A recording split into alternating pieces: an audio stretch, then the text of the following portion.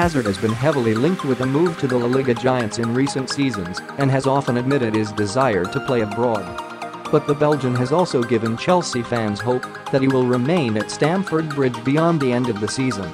Hazard is expected to make a decision on his future over the summer. But even former Chelsea boss Mourinho admits he is unsure where the attacker will be playing his football this time next year. Eden's ambitions to either stay at Chelsea for the rest of his career or to move to a giant club like Real Madrid, he told DAZN Hispana. "I can't tell you what way he will decide as it's been a while since I've spoken to him. But let's talk about talent. Does he has the talent to play for Real Madrid? He does. Does he have the personality to put on a heavy shirt and play in front of the fans at the Bernabeu? Yes, he has the personality."